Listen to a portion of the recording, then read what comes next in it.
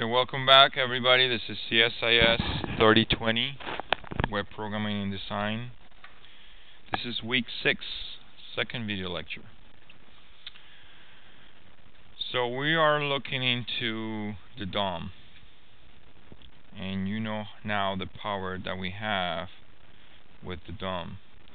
Now let's figure out all the different events that you can manipulate or that you can count on with JavaScript. And that's what the next chapter is all about.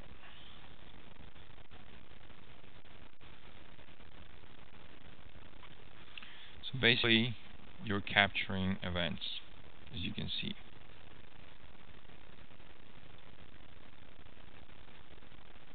Something so simple as clicking this inline registration model into traditional registration model.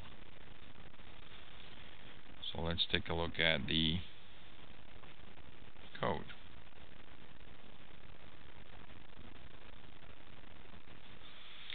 You have two divs, right? One is called the inline and the other one is called the traditional. Now, the inline has an onClick, while the traditional doesn't have any. You guys see that? The onClick on the first one will take you to handle event, which is this JavaScript function that all it does is alerts you the event was successfully handled. That's all. You know, you're supposed to put something in there that executes some JavaScript code. But notice one thing. This div, although it didn't have an onClick, it also answered the same way as the one that it did the onClick, that did have the onClick. How do you do that?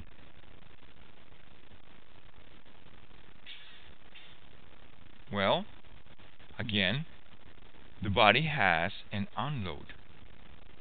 And what are you telling it to execute when you unload? Register handler. And register handler is a JavaScript function that what it does is the following. It tells, hey document, get me an element called traditional. So now we're getting this div. And we're putting it here, in this variable. And then what do? We just say, hey traditional, I want to give you an onClick function. So right there you're setting the onClick for that div, which initially didn't have, like the inline. And what are you assigning to onClick? You're assigning handler event. But wait a minute, what is handler event? It's a function. Wow. So now we're going back to, wait a minute. In JavaScript, not only you can manipulate strings, integers, and objects, you can also pass them as parameters. In fact, you can pass a whole piece of code like you would with any object, like we would do with any string. You can pass a whole piece of code around as a parameter, as a value assigned to a property. Okay? That's the power of JavaScript. And the only reason we can do that is because, again, and I keep repeating this every week, JavaScript is typeless. Okay? So you can manipulate primitive values like an integer or a string, or you can manipulate objects, a whole line item or an image tag, and you can manipulate also code.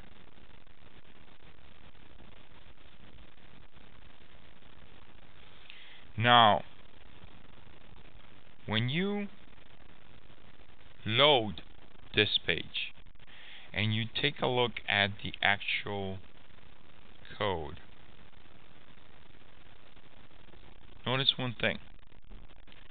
You do see the onClick of this div. because it's part of the code. But you do not see the unclick of this one. And at this point, this div also has an unclick because we're past the unload.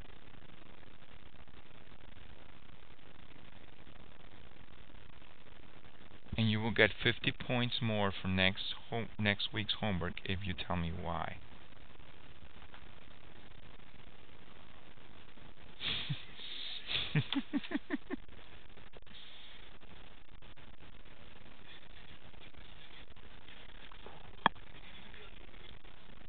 No, I'm sorry, but this section I cannot make it bigger. Sort of that. Remember? Remember JavaScript code. JavaScript code. What is JavaScript code for a browser? It's a comment. It's a comment. When it's about to render the page, look what it sees. Remember, we have to put this. Otherwise, you guys will get errors when you have JavaScript code inside the HTML page. You guys see that? Every single example that I've shown you shows the JavaScript as a comment. So between this starting comment, remember that you guys should already know this. This is how you put comments in HTML. Left bracket, exclamation point, dash dash. Everything that follows will be a comment. And it will keep being a comment until you hit the dash dash close tag, which is right here.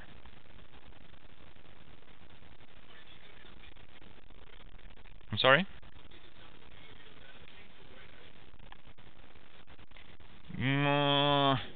The problem is it will try to execute it. Let me see. That might have changed with the latest versions of the of the browsers. So in this case,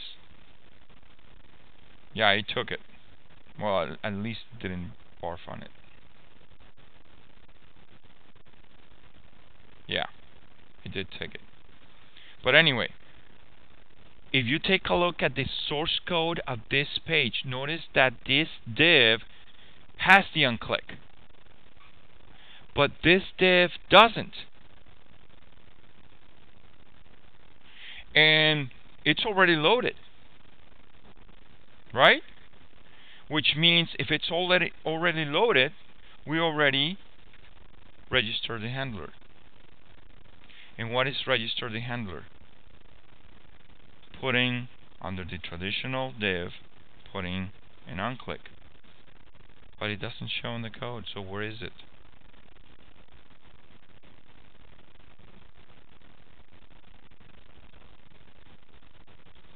So those are the those will be the 50. That will be worth the 50 points if you can answer that.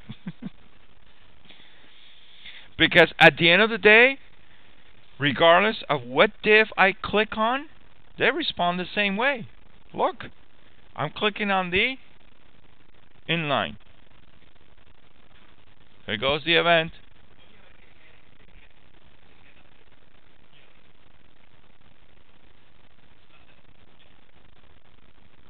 This is the JavaScript. Yeah, because I put it in the header. I'm sorry? Yes, this one, if I click on this one, which didn't have an unclick. Exactly.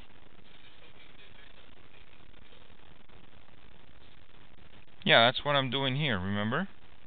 Traditional.unclick assign handle event, and handle event is a function, which is the same function that this guy has on the unclick.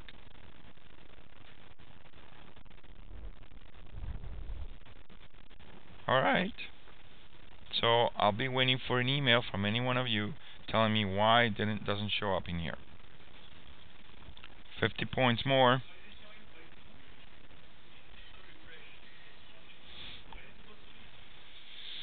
Both of these are supposed to show in onClick.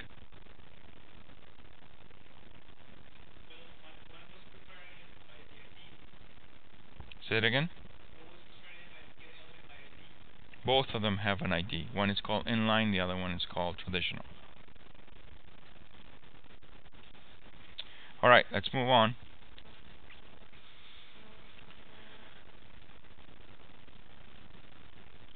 How do you do that? And I think I can make it bigger this time. Yep.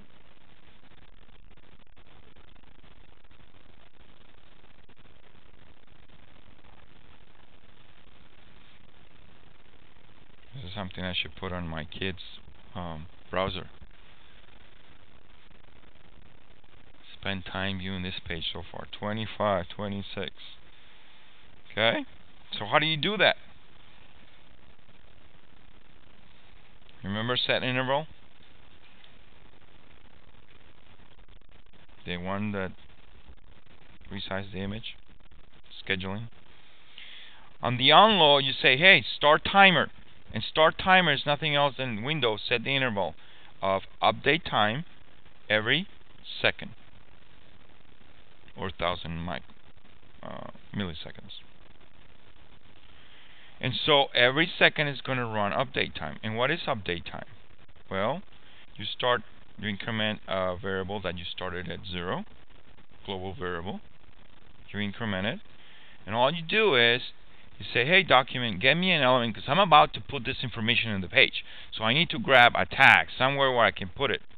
So I say, okay, document, get me an element called so far. And so far is this strong tag. Right?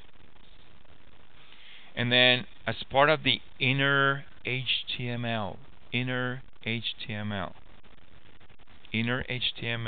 is a property of any tag. And it's going to be the HTML that you put between the beginning and end of that tag. Got it? So you're going to get strong, which is a tag called so far, and you're going to replace the inner HTML of that with that number of seconds. And it's going to be doing it every second.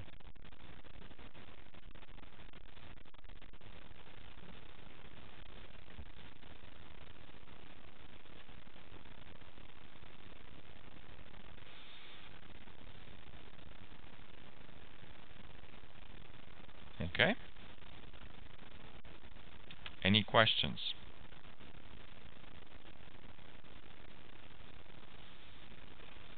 Let's keep on going. Events.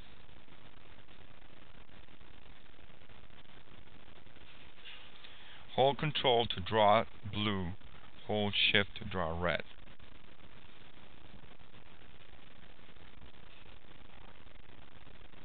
Blue, blue, blue, blue. Shift.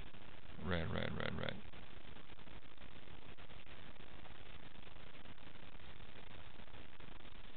How do you do that? You can get really creative with JavaScript. I've seen really cool games. I mean, games, complete games written in JavaScript.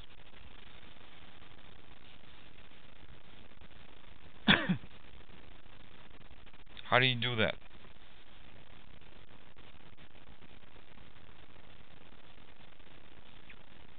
All you have is a table called canvas. Right? And, I mean, you pretty much can see where the table is, right?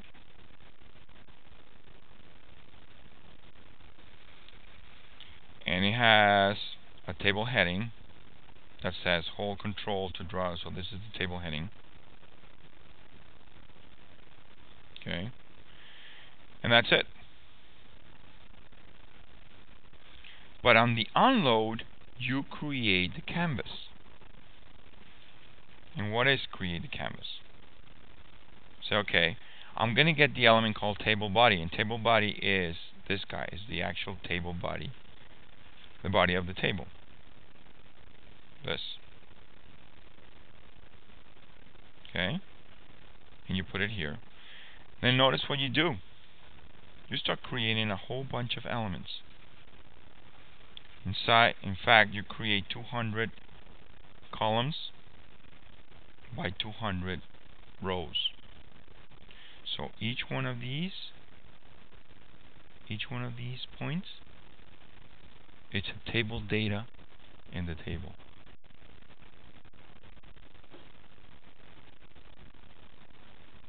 Okay? Notice there's two for loops. From 0 to side, which is 200. From 0 to side. This is I and this is J.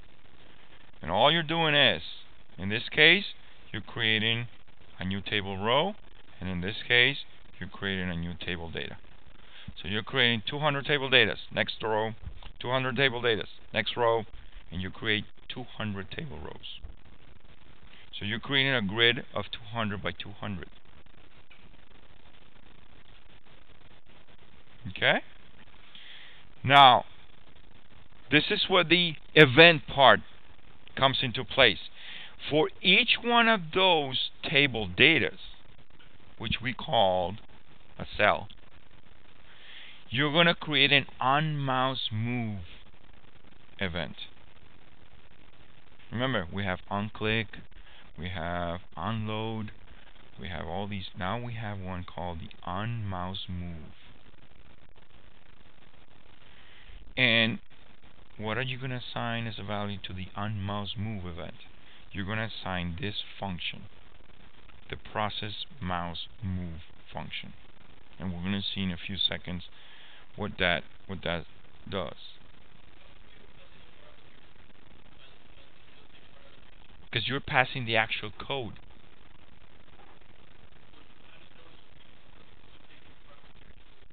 If I do this,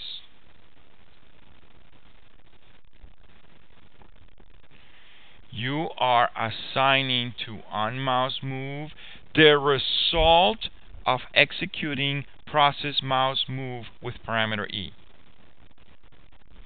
If you assign this, you're not assigning the result of executing processMouseMove.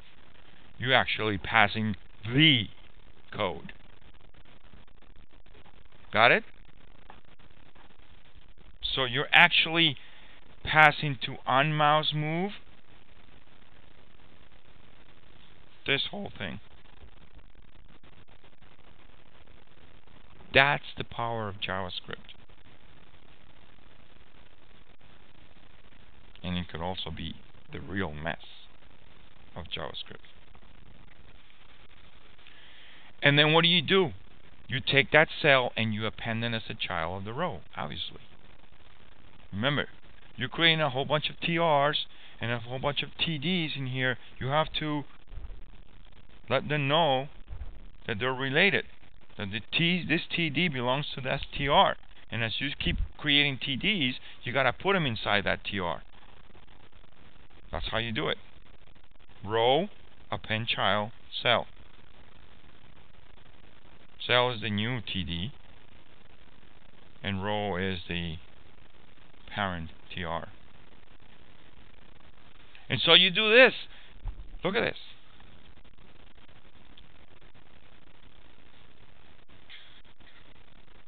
Look at this. It's a lot of TDs. Each one of them have the onMouseMove whatever. Each one of those has the onMouseMove. I'm sorry?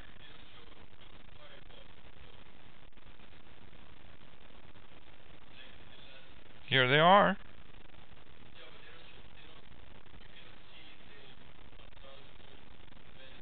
Oh, right. Which is, again, the same question, yes, which you will get 50 points if you answer that correctly.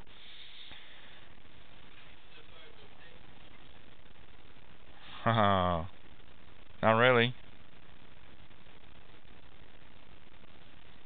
So look at this. Some of them have a style background color, red. See that?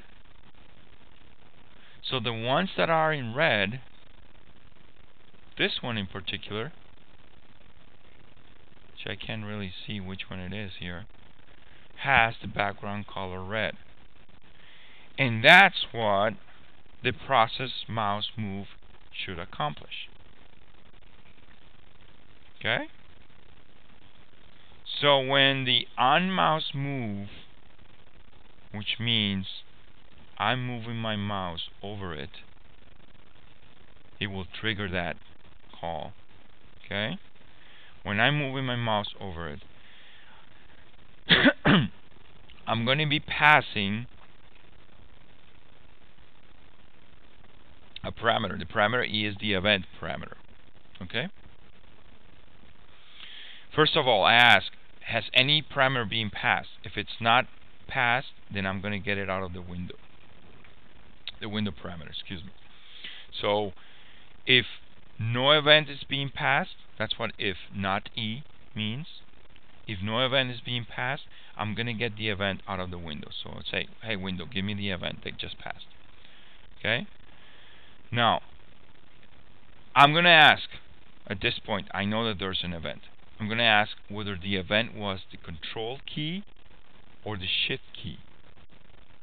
If it was the control key, then what am I going to do with the background color style of the current table data? I'm going to change it to blue. If, on the other hand, it's not a control key but it's a shift key, then I'm going to change it to red. The background color of the style of the current table data. And that's what this means. I don't know if you guys are familiar with the concept of this. If you've seen Java code or have you taken any of the Java courses, this refers to the current class object that you're in. Okay? So in this case, this refers to whoever is executing right this minute process mouse move, which we know that all of them are these cells, which we know that they are table data. Okay? So this refers to the current table data that I'm in.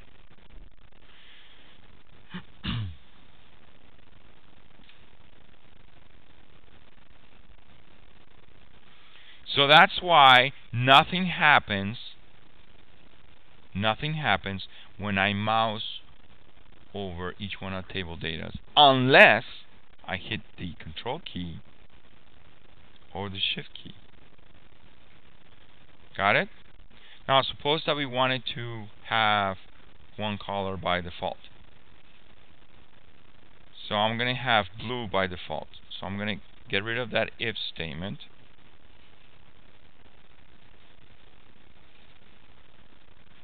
I'm going to refresh the page.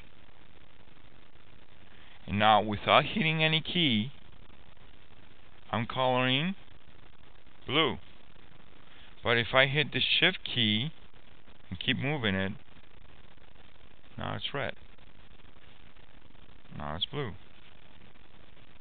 Now it's red. See that?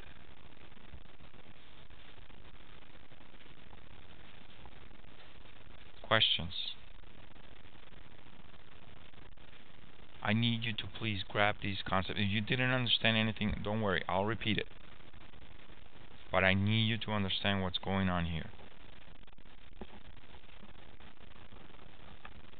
Any questions?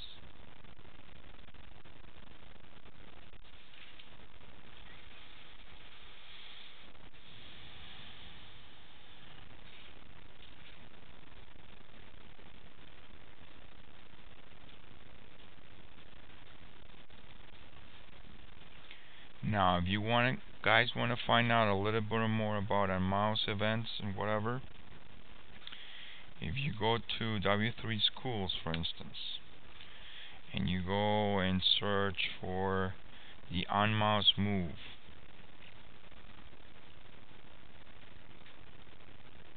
Here it is. On-mouse move event occurs when the mouse pointer is moved. So if it's moved on top of an image, it will trigger the on-mouse move of that image. If it's moved on top of a TD, table data, it will trigger the on-mouse move of that table data. Doesn't really matter what tag. What really matters is that it occurs when the mouse pointer is moved on top of that tag. Okay?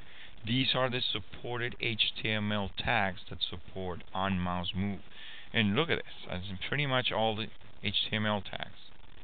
Anchor, image, table data, strong, small, table headers, table rows, buttons.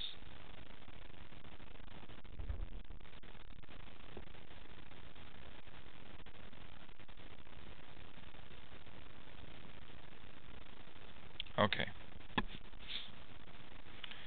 So you get the point. Next.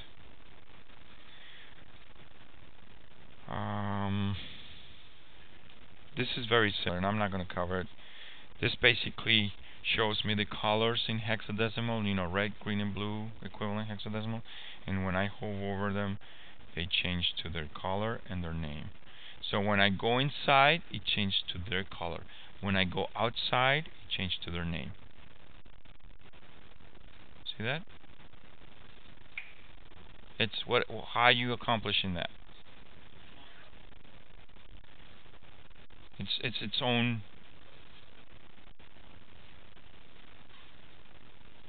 on mouse over and on mouse out. So on mouse over you do something, on mouse out. On mouse out is when the pointer leaves that tag. Okay, so you get the point. Next. How about this one? And this is something that I suggest you start doing because you're going to be doing it on your registration page. In fact, you will be doing it on every page where you ask information from the user. Like, I don't know where I have to put here.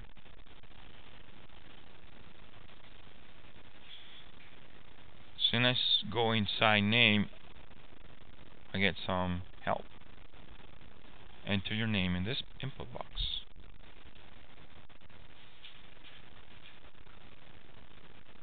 Then I tab to the next, and then there's some help.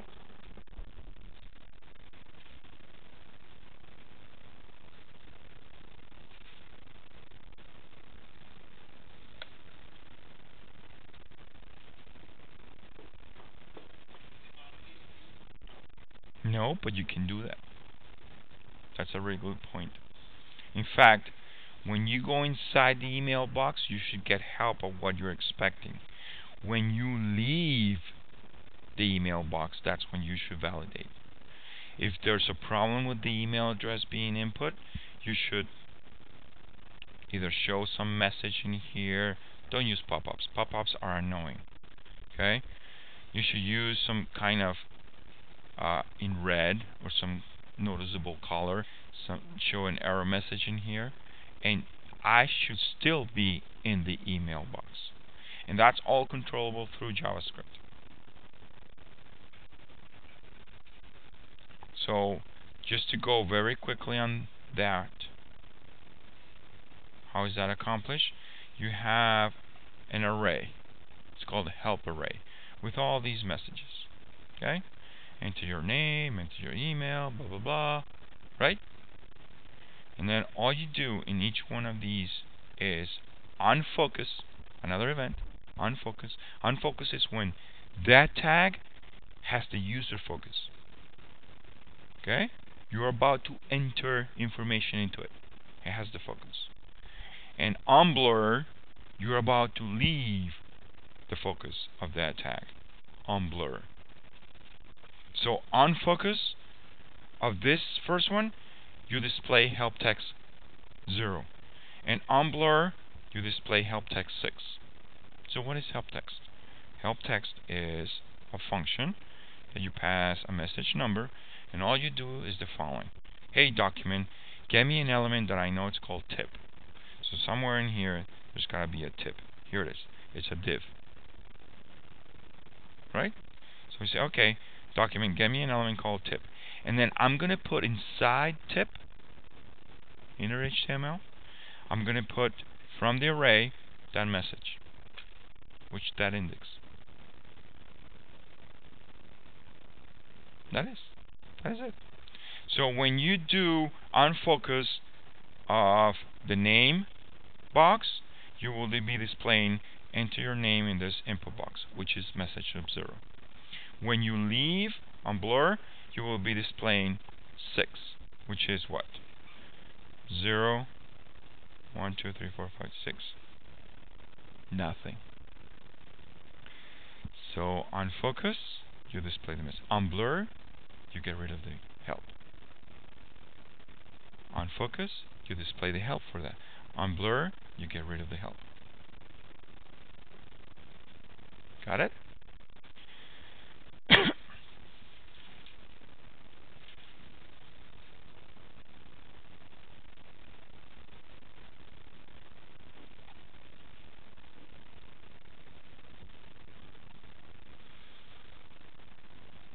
That's very similar stuff. All right. So you get the with events, right? Events.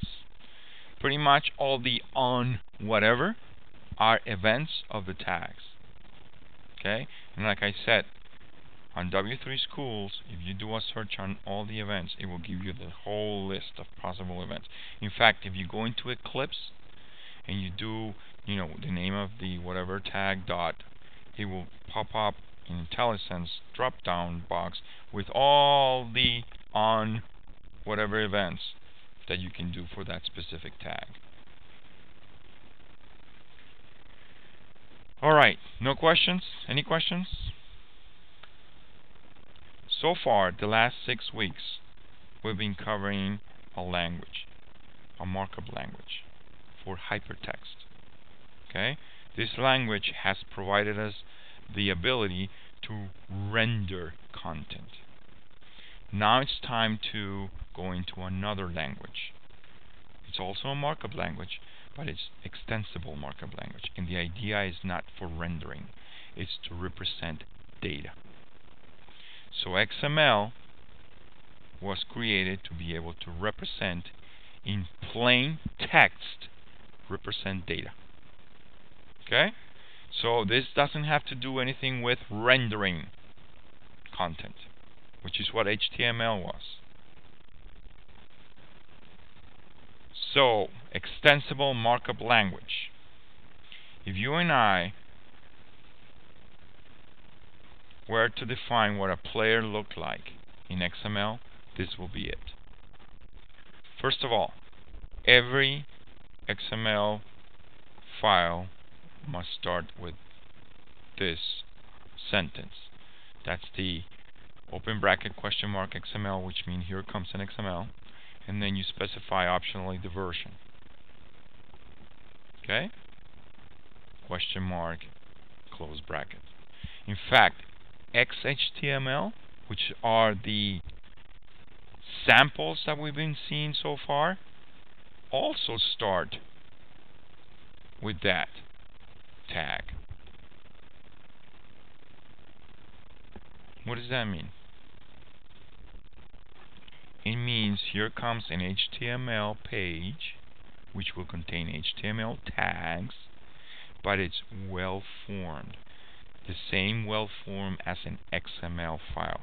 And you're going to see that XML is much more strict in the syntax and how you construct it than HTML. HTML is very forgiving. If you don't have a matching closing tag, that's fine. It will the browser will keep trying rendering your page, however. But XML,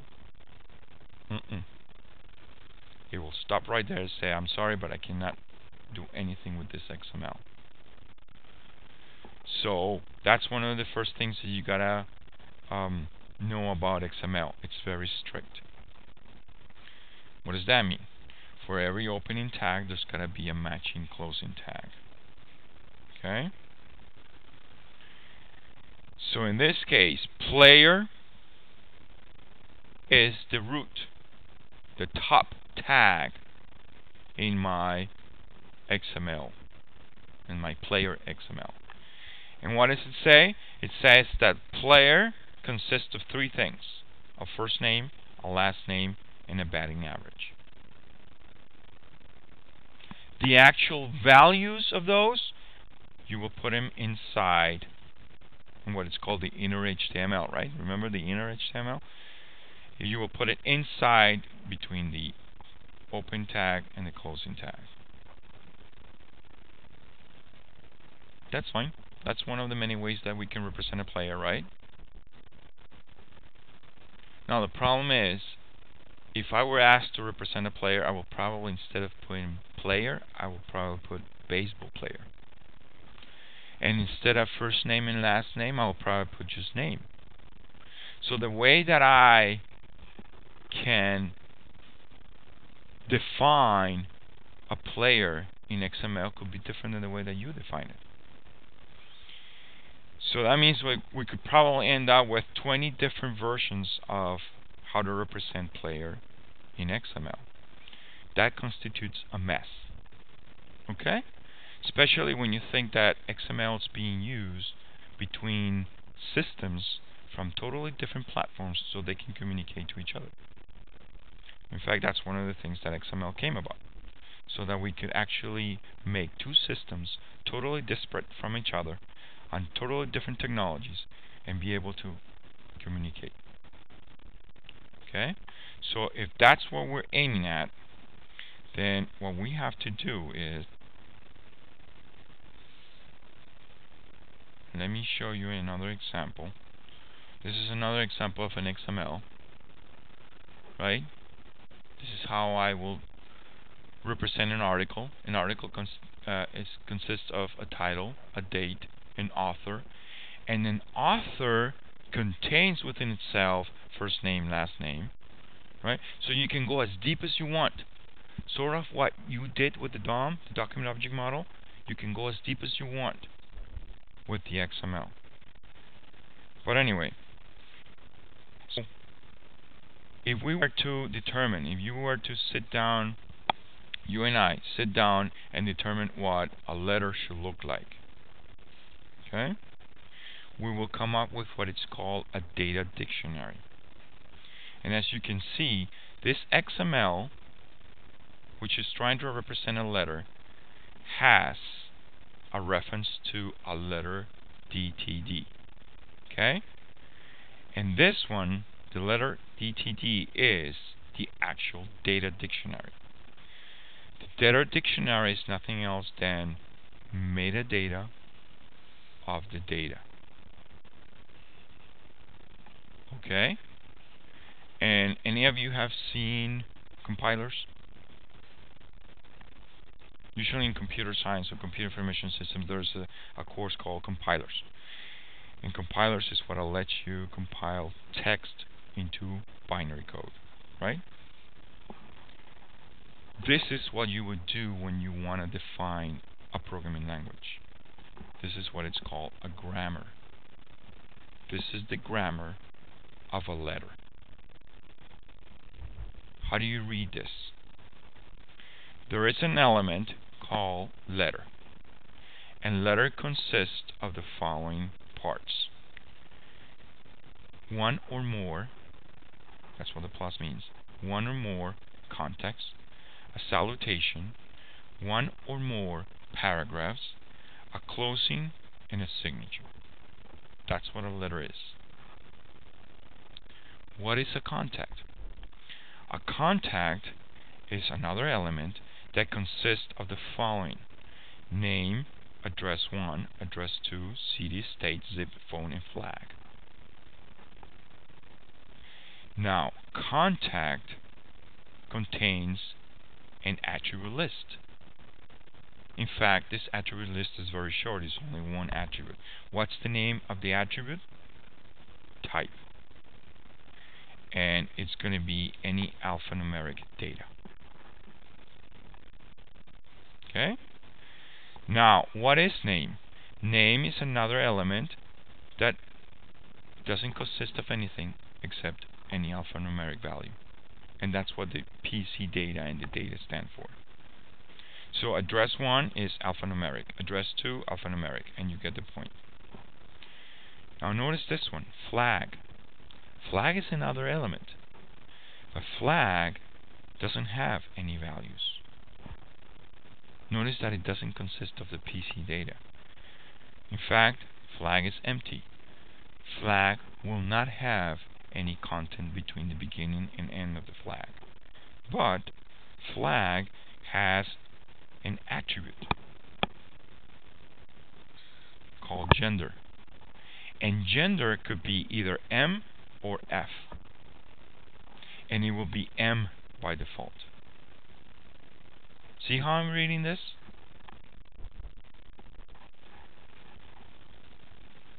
So once you and I decide what our letter should look like, then you and I can create a data dictionary so that your letter and my letter will be the same, at least the way that we define it. And here is the perfect example. Letter. Letter is the root tag. Remember, that's the root element of the XML. It has one or more contexts. In fact, it has 2 in this case. With type, different types. This one is sender and this one is receiver. Content contains name, address, etc., etc. And it contains a flag. Notice that flag doesn't have any content. And this is how you write in XML, as same as in HTML. Remember, when you want to put the tag, the open and closing tags into one, this is how you do it. You specify the name of the tag, and then you just put the front slash closing tag. And that's in itself an open and closing matching closing tag. Okay? So in this case, since flag is empty because it doesn't contain any content, we put it as a opening and ending tag in one, and then we just specify the gender, which is one of the attributes, and the gender is female. Okay? Then we have one or more paragraphs. We have a salutation, we have a closing, and we have a signature.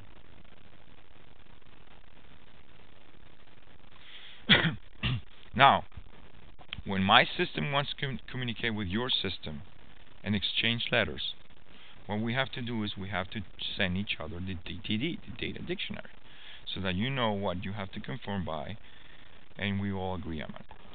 The problem is, when you start getting into really a lot of users, and this user modifies a little bit the DTD and doesn't notify the other users, it pretty much becomes a mess pretty soon. Okay? In fact, every time that the letter DTD, the data dictionary, gets changed, all the elements involved in using a letter will have to be notified. And that becomes a nightmare. So that's why namespaces were created. What is a namespace? A namespace is a place in the internet where we put that DTD and put it in only one place. You want to conform to it, you want to create an XML that conforms to it, you just reference that namespace in your XML. This is the perfect example. We have a namespace called text, and you could call it whatever, Peter, Paul, whatever. And an XML namespace called image. And this is where you will find the specs, the DTD, for that namespace. So in this case, you will go into a URL or a URNN for universal resource notation. Its title, it could be any company, whatever. And then the actual specification, the DTD for that. So whenever you find in the XML a tag that conforms to the detail text info DTD, you will have to prefix it with the text name. So text file, text description, text file, text description, all conform to this DTD. And then the same thing with this one. Image file, image description conform to this DTD.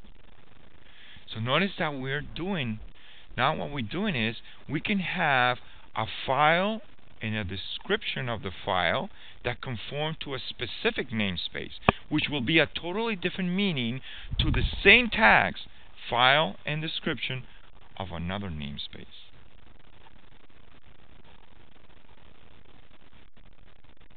You get it? Okay.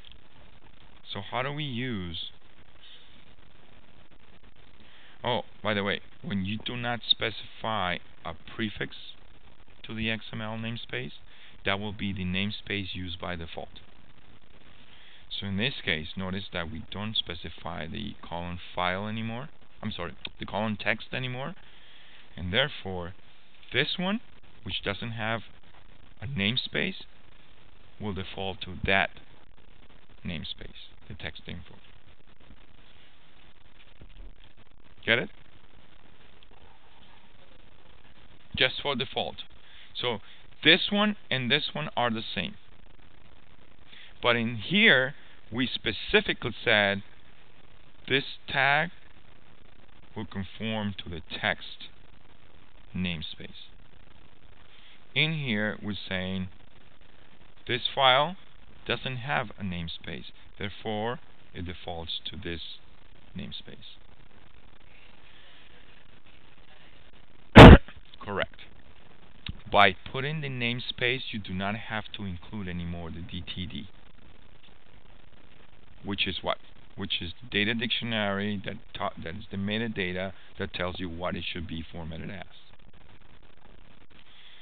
Now, how do you define the DTD for the letter?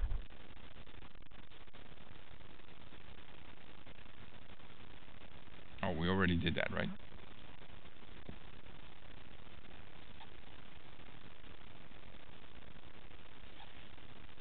Where is it?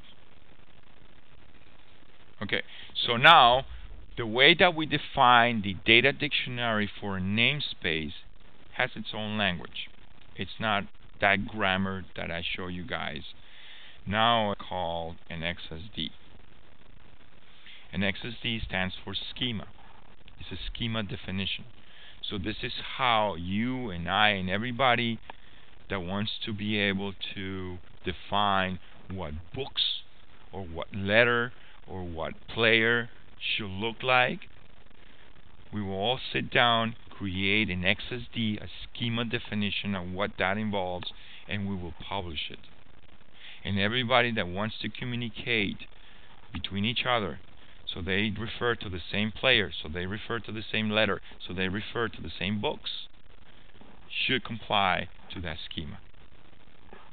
In fact, the way that you define a schema should comply with a schema published by the W3C, the World Wide Web Consortium organization. And in fact, that's what we're doing here. Notice that when we define the schema for books, we are conforming to a much more global schema that is being published by the w3.org website. Okay?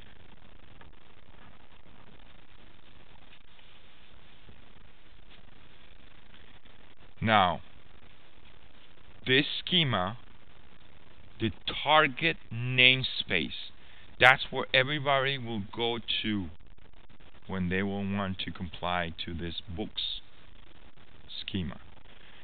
The target namespace is the actual URL where the schema will be published, so that anybody that wants to conform to this book schema will find it. Okay?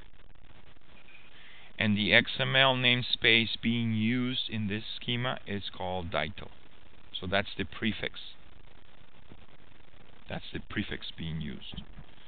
So, in a very similar fashion as we did with the grammar, how would you read this?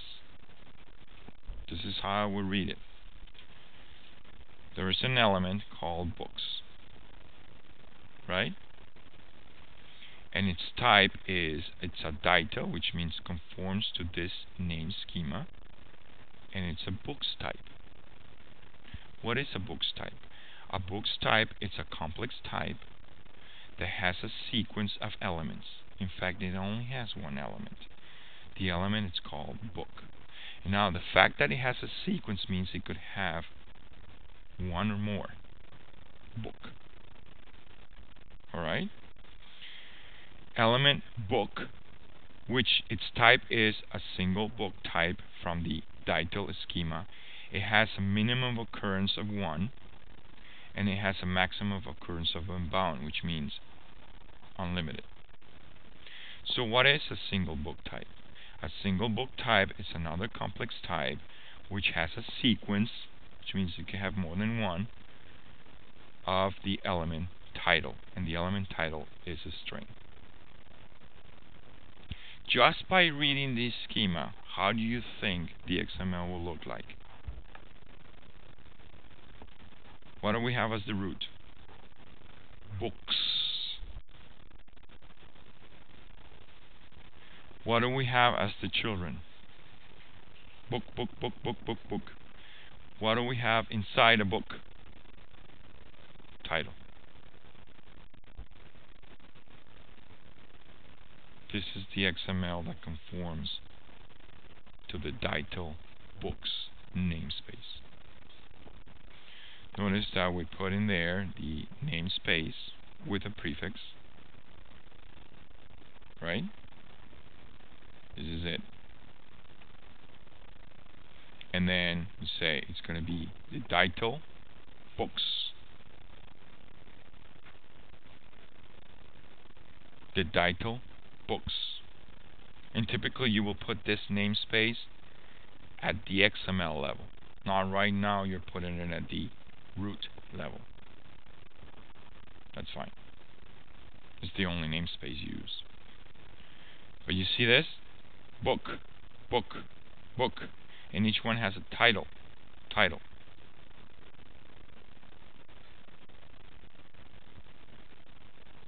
So that's the whole idea about namespaces. Now, namespaces can get really complicated. In fact, they can actually specify ranges of values and what's acceptable and what is not acceptable. This is a perfect example.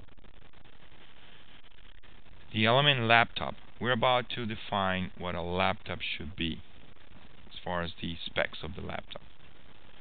A laptop is a portable from the computer namespace, right? And this computer namespace is what Dytel believes a computer should be. Okay? The laptop is a portable, and a portable is made out of all the following elements. Element 1 is processor, monitor, CPU speed, and RAM. Processor is a CPU, according to Dytel, computer namespace. So what is a CPU? A CPU is a simple content with a string extension of an attribute. And what's the name of the attribute? A model. So basically what you're saying is CPU contains a name of the CPU and the model. What about CPU speed? CPU speed, it's what is called a gigahertz under the Dytel computer namespace. What is a gigahertz? A gigahertz has a restriction. It has to be decimal. In fact, there's a value to it. There's a minimum inclusive value of 2.1. You cannot put anything below that.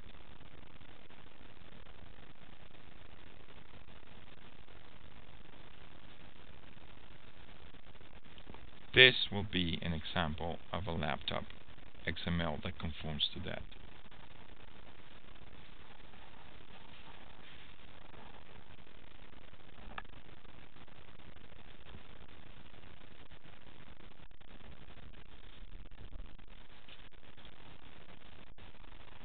Got it?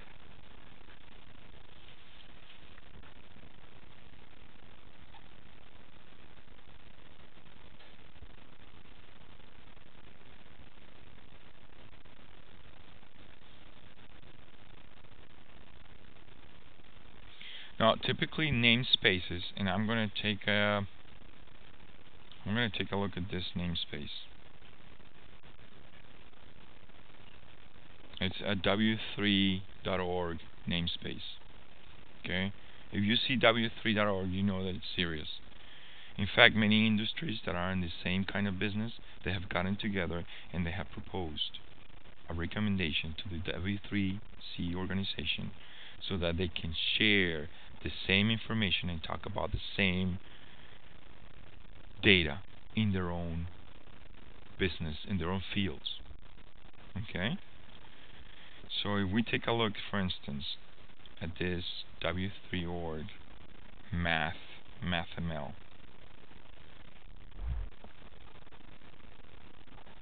What is this?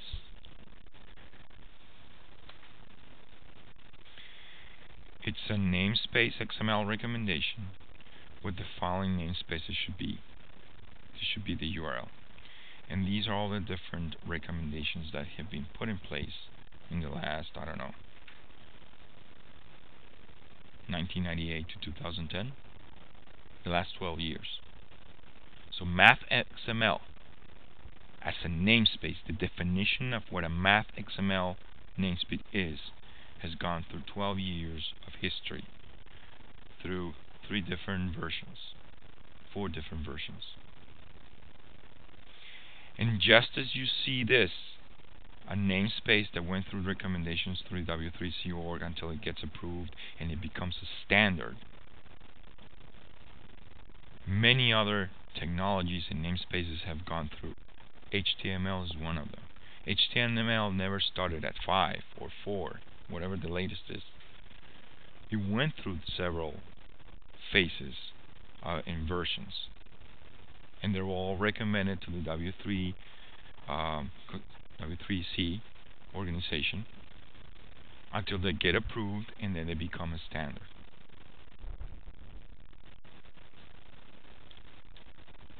Okay? Any questions?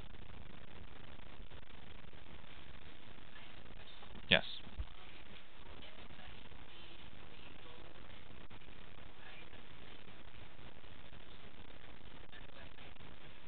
Correct.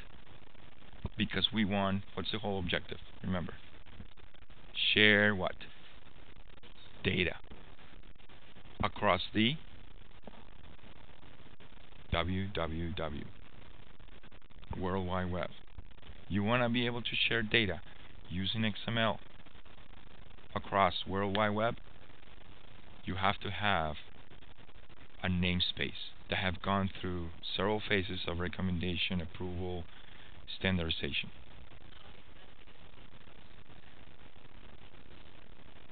Now, if it's between you and me, yes, we can come, we can decide, and we don't have to go all the way to a namespace, because a namespace it's much more robust than a DTD. If it's just you and me, we can get together a document, a DTD document, and share it.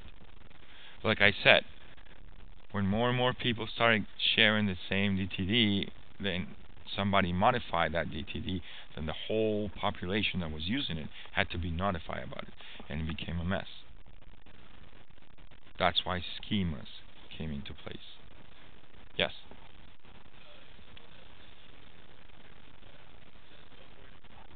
That's another.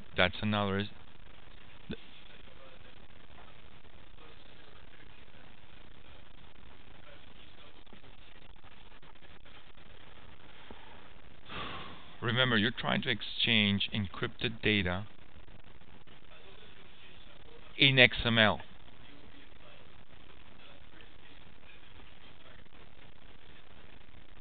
No, in fact, the technology is already there. You can have web services. Web services exchange XML. You can have web services with pieces of the XML encrypted. And there's already a technology of where to find the keys, how to exchange the keys, how to change everything. Those are all standards. If you go into web services, I can't remember now there's a whole bunch of acronyms that defines each one of those technologies and how they deal with encrypting information through XML. But again, they all went through the same as the Math XML. Math ML is just one of the few examples that I can give you. But there's tons of examples of technologies they have to go through all this recommendation, approval, standardization process. Okay, so now we're going to start looking at the interesting part about XML. Remember, the whole idea is to be able to, oops, sorry, I want to see this in Notepad. We want to be able to take XML data and take HTML and put them together so that we can render in a nice user-friendly way HTML data that comes from XML. Right? That's the whole idea. I mean, it doesn't have to be coming from XML. It's just XML is one of the many data sources available. What other data sources do you know? A database. A database is another data source. You can have really nice HTML pages that get constructed, get rendered out of data from a database. In fact, that's what you guys are going to be doing the next 8 weeks. Okay? We're going to have a MySQL database with your data, and you guys are going to pull data out of that database, and you're going to render it the same way that you render your static web pages. Okay?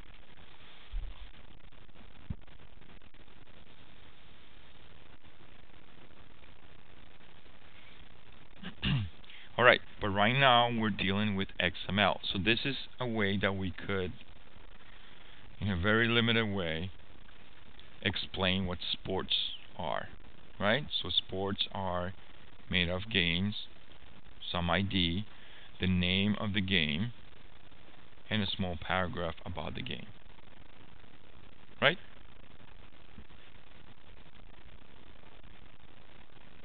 Now, we want to be able to take that XML. Notice that nowhere in here, look at it, nowhere in here I'm saying this is an HTML and it should be rendered as a table or anything like that, right? However, when I type that XML and open it with Firefox, look what I get.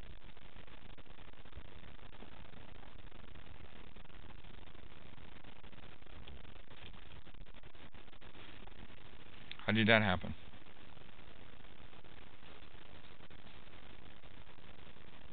You will think the browser knows, right? I'm going to take player and I'm going to open it with Firefox. This is what Firefox should have done with Sports XML.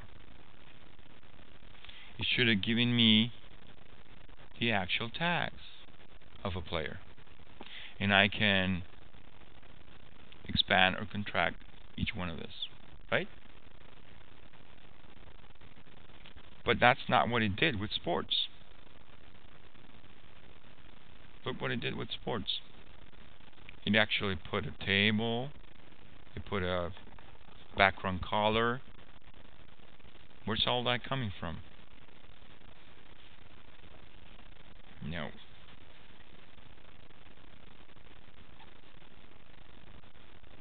It's what it's called an XML style sheet. And that's what is going to allow us to combine XML with HTML. XSL style sheet. Notice that it has the namespace called XSL, right? And if you guys go into that namespace, you will see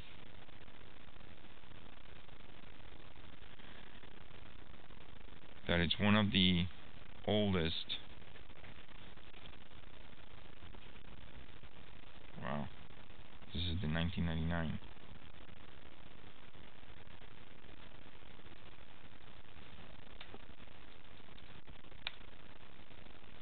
Sure. In fact, you have to be authenticated. Okay. So I guess I cannot go in there. Password required. It's restricted. Anyway, so that namespace defines what an XSL should look like, XSL style sheet. Okay? And notice that we have HTML inside it. See that? This is plain HTML, right? Well, sort of. Once in a while, in there, inside the HTML, you will see tags that are prefixed with the XSL, which means these tags will conform to the XSL namespace. They're not HTML tags anymore. These are HTML tags. Right? So you guys get, am I confusing you, or are you guys starting to get the jinx of it?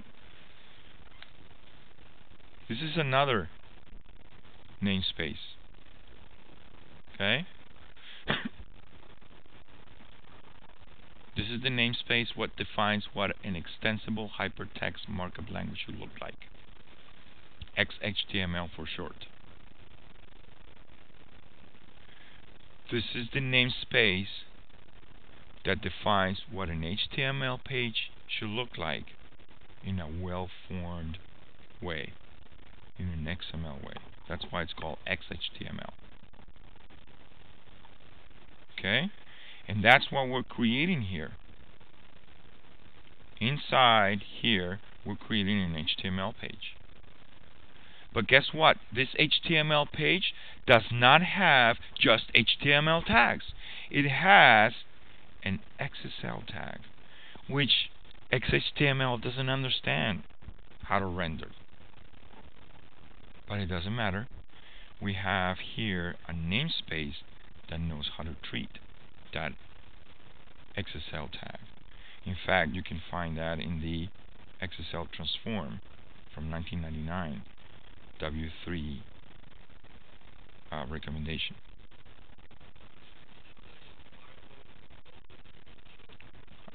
I'm sorry?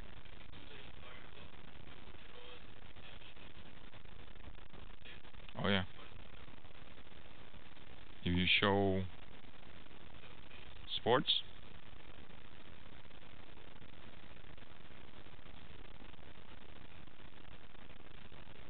so how did I get this HTML out of that XML? Through the XSLT. XSLT's XML style sheet transformation. Basically, what XML style transformation. Basically, what you're doing is you're taking an XML file and transforming it into an HTML. Okay? That's what you're doing. And it's all inside an XSL page. And the XSL page has to conform to this namespace. That's all it is. So up to this point, you should understand it. This is just HTML, right? What do we have in the HTML? We have a header. Inside the header, we have a title. We have a body. We have a table. We have all this stuff. But hold on a second. Hold on a second. We also have an XSL tag, which HTML doesn't know how to render. But this XSL tag conforms to this namespace. So it knows how to render it. It knows how to manipulate it. And what do we have here? We have a tag call for each. This is a for loop. Guys, look at this. This is how you do a for loop using XML.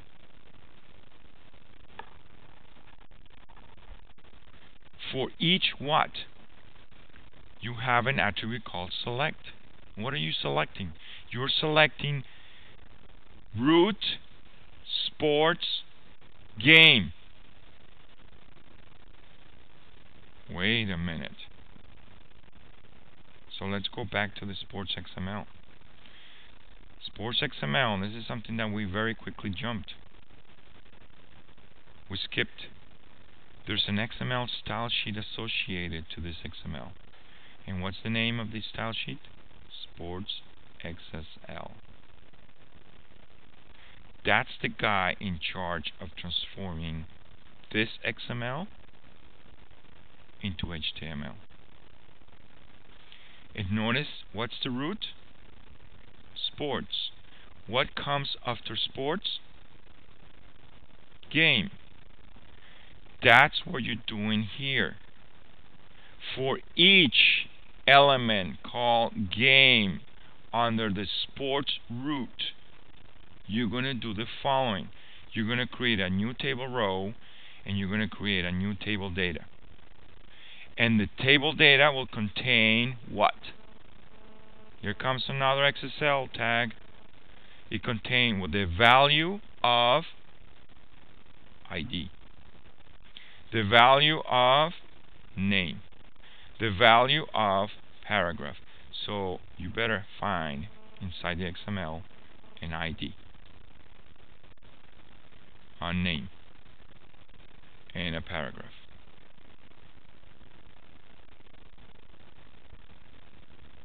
So you see what's going on here?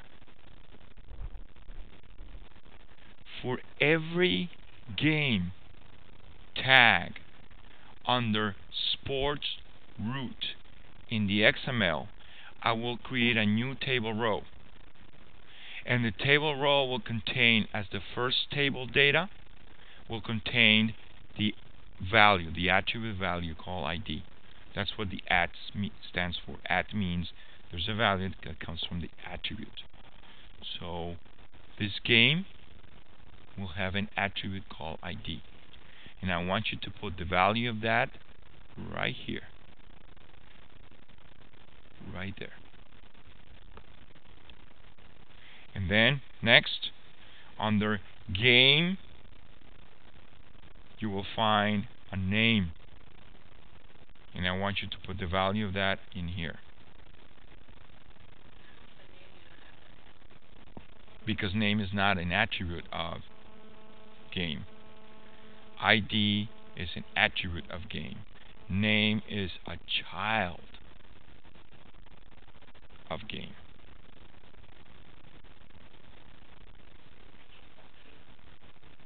For each is a function, correct. It's a for loop. Where is it defined, right? Here, in this namespace. Exactly. The World Wide Web Consortium right now has the 1999 schema definition of an Excel transformation.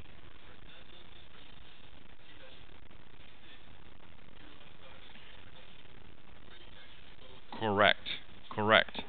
What you want to do is you want to use that link to verify whether indeed this document conforms to that schema. Yeah, because I can disconnect to my network and it will still, the XSL transformation should still work.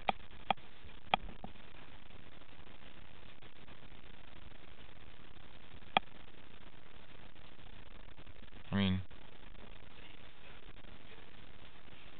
I'm sorry? Do I need to be connected to the internet so that this works? Because I'm sorry?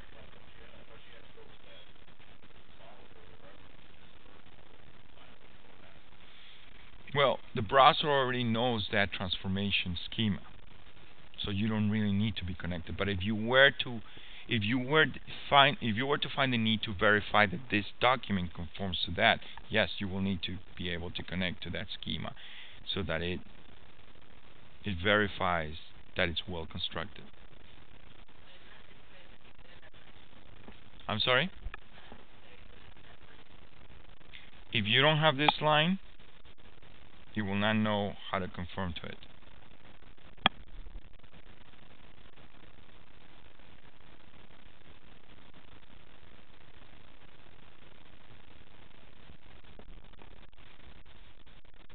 You want to save it?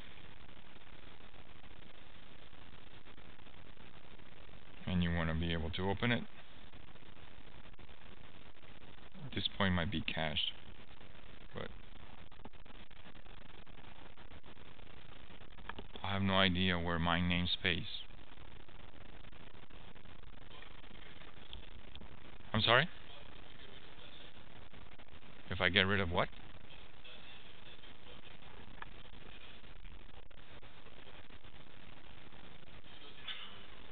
Hold on.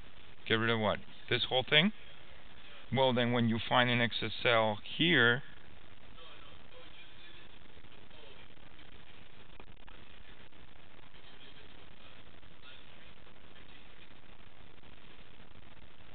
oh, you want me to put empty string here?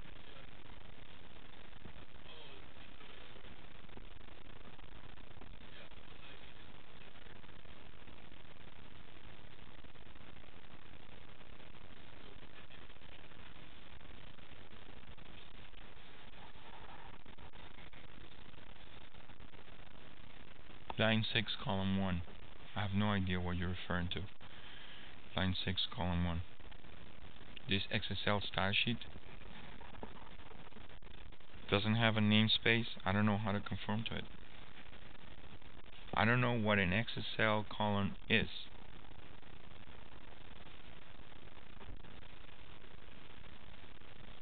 Right? As soon as it sees that column and it has something prefixed, it knows that it's some specific domain. In fact, it's a namespace of its own, right? So it's going to try to look how to conform to it. But you don't have a namespace that says you should conform to this. So it'll just, and if you put one that is not existent or that the browser doesn't know about, same thing. I mean, I will have to create a web server with my namespace.org domain where I publish the XSL namespace. So I will publish the XSD, right? But why going through that if... Or you can have a local host that has its own... Right. That's the developer way of thinking, yes. Yes, you were thinking...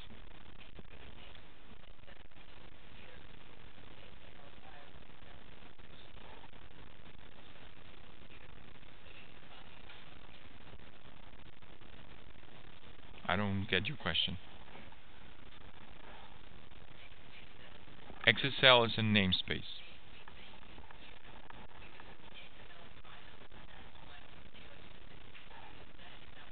No, that's a good point. Notice, am I using XSL here? Where do you see XSL being referenced?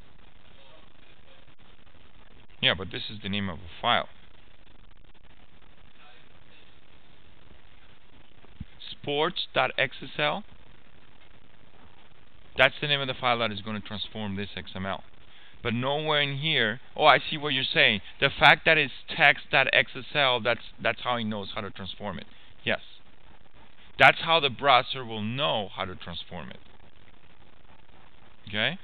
But it doesn't stop there. Because, like if you notice here, if you define a namespace that doesn't exist, the browser wouldn't know how to render, even though you specify here in the XML that it was an XSL. So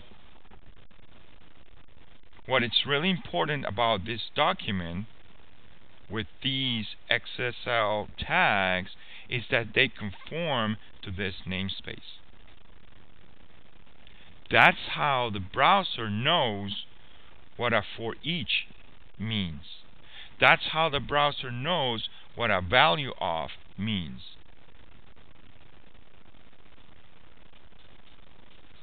Otherwise, it wouldn't know what to do. I mean, value of is not an HTML tag.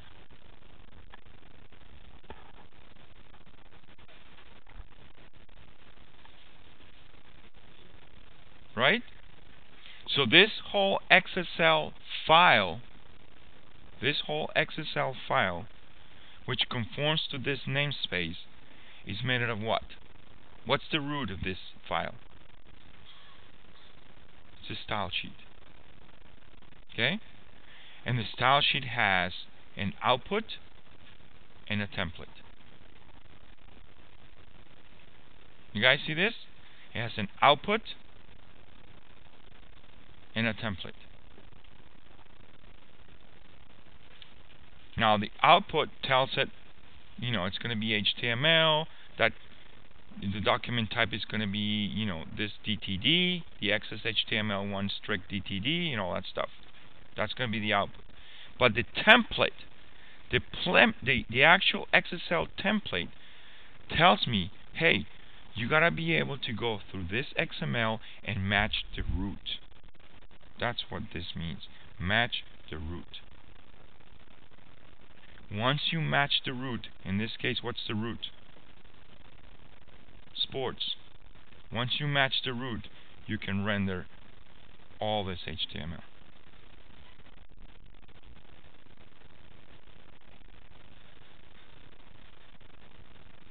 Got it? Sort of.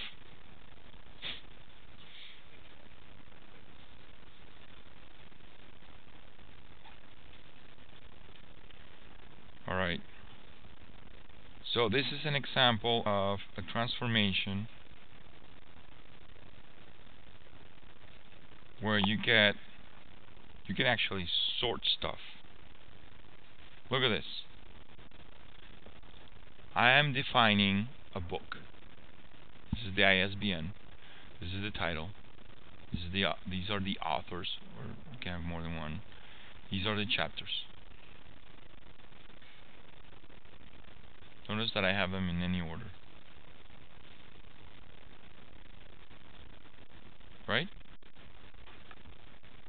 Chapter number, whatever, pages, whatever, title. And I want to be able to render it so that it shows like an index. In a certain order, in ascending order of the. So what do? In the template, you say I got to match the book. I got to match the book. Here it is. Book is the root. Once I match the book, then I'm going to be doing this whole HTML section. See that?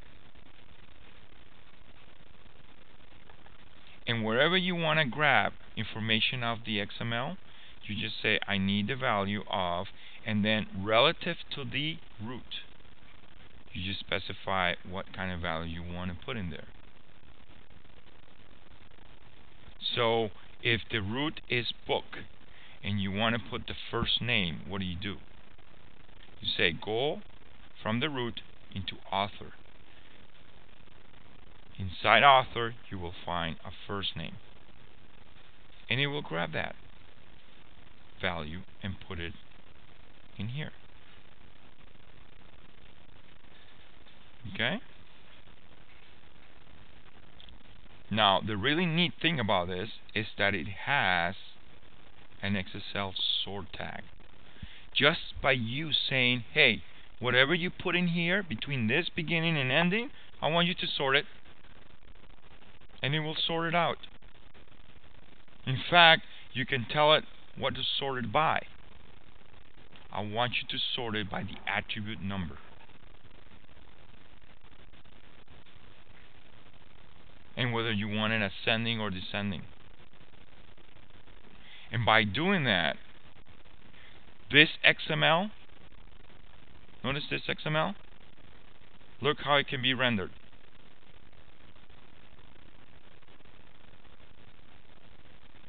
Oops.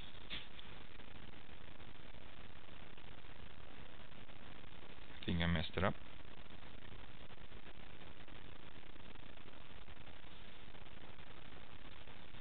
Did I mess it up?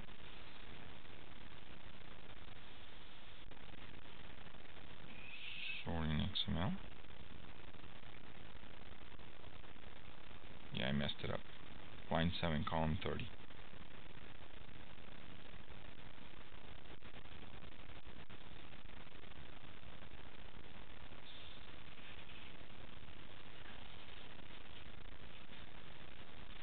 Oh. An apostrophe. I don't know why it's having problems with an apostrophe. Save it for a second like this.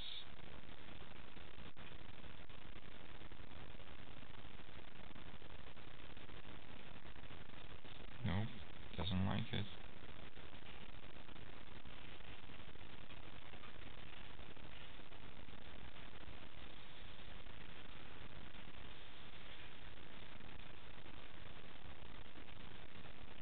It's, oh, that's what it was. Yeah. We need to do this ampersand as, you guys remember what's the ampersand? Is it amp? I think it's amp, right? So you open it with Firefox. Here it is. That is that XML render in HTML with the chapters sorted.